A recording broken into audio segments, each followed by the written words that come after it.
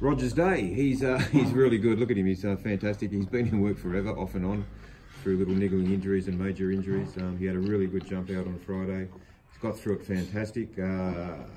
He steps out tomorrow for a nice secondary strong gallop.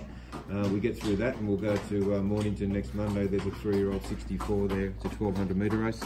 He should be fine for the 1200 with another gallop under his belt. He just probably had enough on the line in the trial the other day, but it was a very testing track, and most importantly, he came through with in good physical shape, which is ideal. Monday's a city class meeting, so that'll be good for his CV if we can get a good result there.